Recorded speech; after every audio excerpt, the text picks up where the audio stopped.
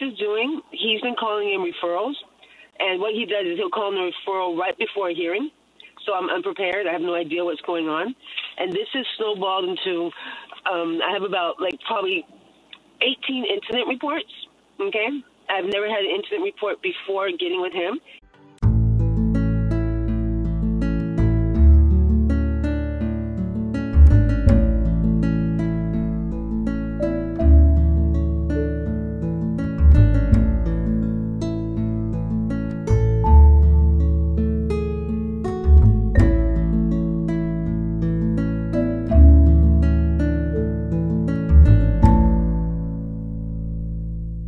Yes, I can hear you loud and clear. Did you have a story to tell or a question to ask? Questions to ask. Okay, I've spoken to you before. My case ended up in Edelman's court in 2017 because I was a victim of domestic violence, okay? And I was giving my daughter back custody for 30 days. She was removed in the first place because we were in Santa Monica Family Court. And whenever DCFS was involved in the referral, the judge would not let me see my daughter until the referral was closed.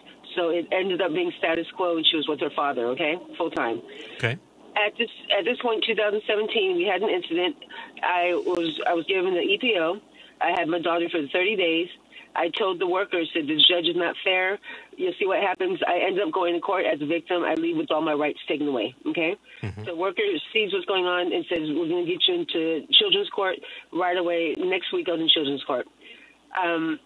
What my ex is doing, he's been calling in referrals. And what he does is he'll call in a referral right before a hearing. So I'm unprepared. I have no idea what's going on. And this has snowballed into, I have about probably 18 incident reports, okay? I've never had an incident report before getting with him, and I cannot file a report with the police about making a false report. It's not possible. What has happened is I have not been offered any kind of services for reunification. The allegations were that I was a drug user. I voluntarily did the drug test. I realize now that I had a right not to, but what I did is I thought it would be good to show them who I really am, so I've over-complied. I've taken 95 tests, all clean, 95, okay? I was late for one, and this turned into a court order somehow, because I was testing, and I thought I was doing the right thing, but I should not have did that. The father, he has a history of drug abuse and a full rap sheet. I don't have a criminal history, but he's only tested twice. He's always had the custody. Now, the last worker went to the same high school he went to. Okay, so I was wondering why there's so many allegations being made. No one's calling me and telling me they're happening. I go down to the courthouse myself and pull the files just to see what's been scanned and what's going on because I have no clue. My attorney will not get back to me. So I do that twice a week. But I have never been offered any reunification services. All these allegations, even I would go to the police stations that have our exchanges because the problem is they're saying that we fight too much. And allegedly we're having all of these fights. So the last April was supposedly when my ex gets upset, he'll call in and say that I'm doing these things and they'll come make a report and I'm not even there. Okay, so nothing has ever been able to be proven, but what they're doing is they're saying that the thing that happened in April, I went and got the detective's report. Nothing happened. They're saying that because the worker believes we have not reported a lot of instances and all these fighting that's going on between my daughter and her seeing it, that we keep fighting. And I got the police report from the attorney. I said, what are they basing this on? The last time they removed her, because now she's in foster home. And I'll get to that. Okay, and she was never removed from me. Hold on, Andrea. Yeah. But what was the question you wanted to ask me? Okay, my question now is, I found advocates for parents, okay, and they were reviewing my case, and they said, you were supposed to be at least given the option to reunify with my daughter because they're not giving me that option. I get a case plan, and they say do individual counseling. I've done individual counseling. They said that we neglected her mental health. I'm the only one who had her in therapy for a whole year, and the therapist is through the Victims Compensation Program. Okay, Andrea, I can tell you what you need to do. Go ahead. I need to. Go ahead. You said the question is? Oh, and I found out that the supervisor Andrea, related to, the question is what? How can how can I get you? Please, I can't afford you, but I need you so bad in my life. I've been doing this for a long time, and I was borderline suicidal. I'm not gonna lie. I can't take it anymore, and I just need help. Everything's one-sided. Okay, I'm going to tell you the answer to the question, okay? Yeah. All right, yeah. so I want you to call me on Monday. I want you to leave your name and telephone number if I'm not in the office. I will call you back, and if you're in L.A., I'm going to have you come into the office, and I'm going to give you a free consultation. I'm going to tell you what to do in order to try to get your child back, and either you can do that with your current attorney, another attorney, or with us. But I'm going to give you the answers you need, okay? Okay, and also, it would be amazing. I've spoken to you before about this, so I can try to get the money up. And I don't have an attorney at this point. I went into the courthouse and asked for a Mars, I forgot the name, a hearing, and I cannot get different representation from the court. And also, I have no one representing me at all. And okay, Andrea, we're going to talk about when you call me, okay?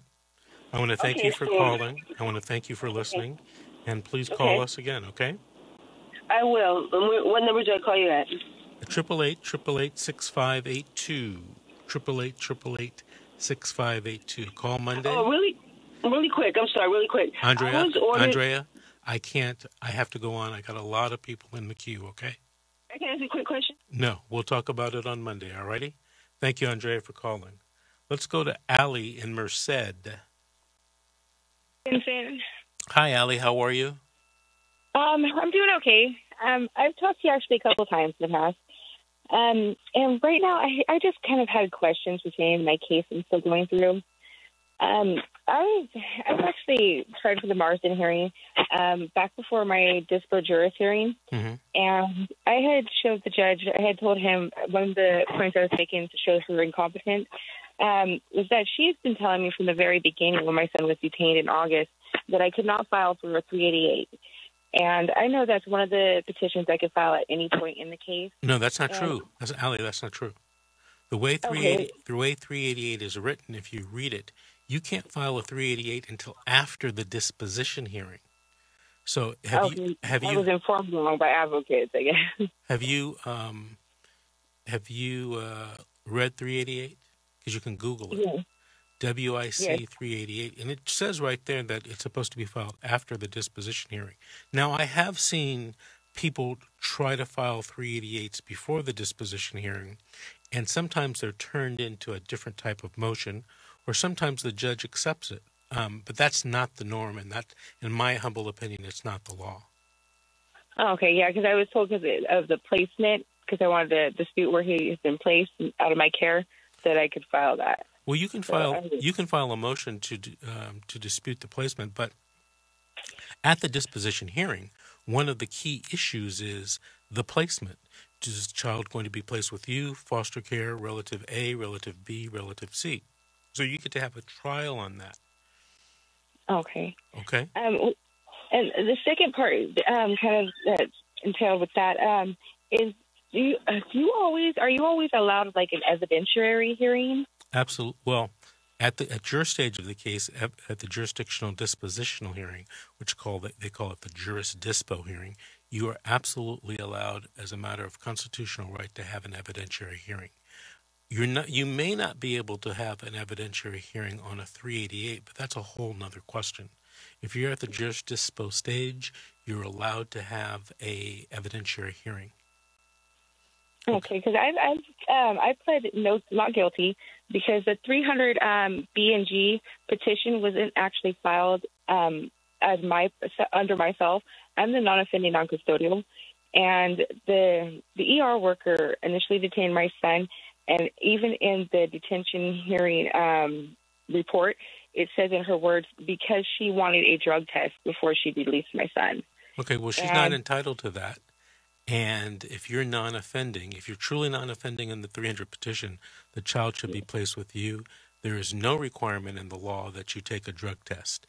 The judge, even prior to jurisdictional dispositional hearing, can't even order you to take a drug test because he or she has not taken jurisdiction over the case. Listen, it sounds like some things are going oddly in your county. Please call me at the office. I'll speak to you free consultation. It's 888-888-6582.